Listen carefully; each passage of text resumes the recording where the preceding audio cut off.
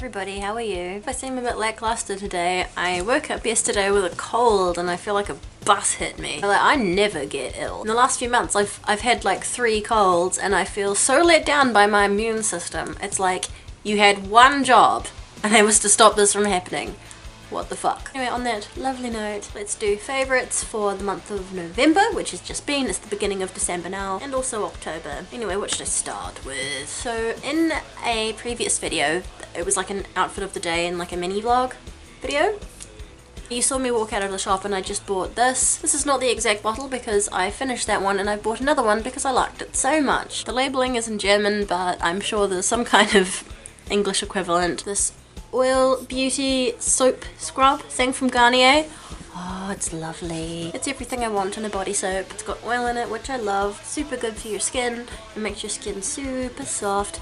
And it's also like a peeling scrubby soap. So that helps make you feel really clean and take off all dead skin. And it smells like incense. Oh, it smells so nice. I wish I could let you smell it. It smells like incense.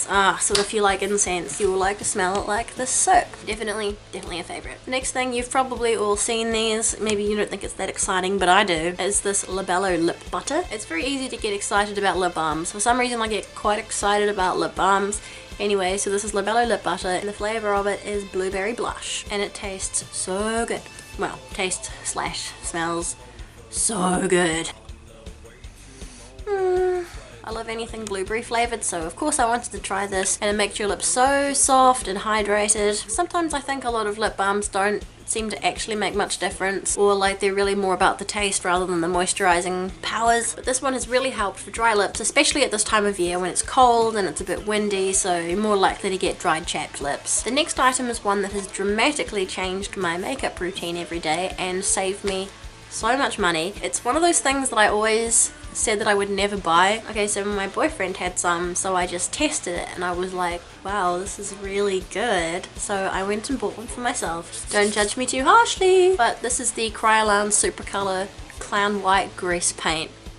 Yeah, sounds gross. Grease paint sounds gross. But for the last few videos you've seen me in, this is what I've been using on my face and on my head and ears and neck and chest, instead of my usual foundation. Normally I would use the Illamasqua white skin based foundation. The last time I went to buy some, like, the price of it was still the same, but the exchange rate had changed a lot. Instead of it costing me about 50 New Zealand dollars, which is already super expensive for one bottle of foundation, it became $80. And I was like, wow, great, I can no longer afford my foundation that I use every day. This costs 11 euros. I don't know what that is, maybe like $18 New Zealand, I guess.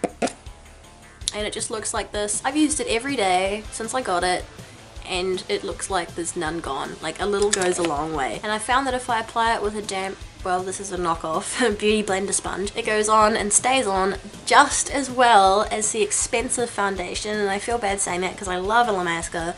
I really do. It's such good makeup. When grease paint goes on, it's kind of shiny, but with white powder over the top or translucent powder over the top, it takes away the shine and it looks perfect and it lasts all day, and it's kind of whiter, so it's a lot more like bright geisha white, which is actually what I really like. That's what I like going for. Definitely a huge favourite is this Kryolan white grease paint as a foundation. Perfect, looks really good, lasts forever. Like, I don't know how long this is going to last, but I'm feeling like this could last like a year if I used it every day. I don't know. I also don't feel so guilty about using it like on my ears and neck and chest and stuff because it's so cheap and a little goes a long way. Anyway, another makeup item, and I only have 2 of them here, are these Perfect Stay eyeshadow pencils from Asta. Can you see that? Is that going to focus? Yeah. 24-hour Perfect Stay eyeshadow pencils. This is a black one, as you can see, and I have this on right now. And I don't usually wear blue eyeshadow, but when I tried this out, it was just the most beautiful, smooth, rich, metallic blue that I had to have it. The only thing I can fault about these is that they don't blend very well. They do stay in place. Once you have put this on, it is staying there, and it's really thick, richly pigmented, so much darker and more vibrant than using an ordinary black eyeshadow. Comes in quite a few different colours, but I just got these 2 colours for now. Probably my crappy camera isn't going to do this justice, but just take my word for it. That's beautiful. That's the black one. Boom. Look at that. The next thing I'm going to mention is something you can see right now, and that is these huge contact lenses I have in right now. Well, they're not actually that huge, they're only slightly larger than regular contact lenses, but they've got this really great enlarging effect. These are the EOS Candy Green contact lenses. You can easily find these online, but I got these ones from lensflavors.com. I'd never got anything from them before, but it's always good to discover another website that you can safely buy interesting contact lenses from. And I really love these because as much as they have an enlarging effect, they're actually really natural, I think. What do you think? I chose the green ones because my eyes are naturally green. I kind of expected that these wouldn't be such a vibrant green as they are. Like, they're quite a lot brighter than I thought they were going to be. The thing I like about these lenses the most is how comfortable they are. You can't feel them there. They feel really nice and natural and comfortable. And they really don't tend to get dry or scratchy or anything. So yeah, EOS Candy Green big cute circle lenses. The last thing I got was some jewellery from Restyle.pl. I, like a lot of people, stopped buying jewellery from Restyle because there was this little thing about how their jewellery possibly contained high levels of mercury or cadmium. But that was ages ago now, and they've brought out all different stuff, and it does seem to be of a different material now. I'm not sure if that's just my imagination, but anyway, first thing I got was this earring. Well, earrings, there are two of them. The other one is on my hand. I'll just show you that I've got one on there. And you can't see my other ear, so I'll just show you that there close up. So beautiful. Oh yes, I love this. I'm very, very, very fond of like Victorian fashion and like Baroque fashion and stuff. So if it's possible, I'll try and like tie in a little bit of that style into my everyday looks. I also got these matching pair of hair clips. There are two of them, but here's one here. I actually have the ring of this. Most of my stuff is still on its way over here from New Zealand, and I don't get my stuff back till mid-January. Anyway, I have the ring of this, but now I got the hair clips that match these little like bat wings with black stone. They're so pretty.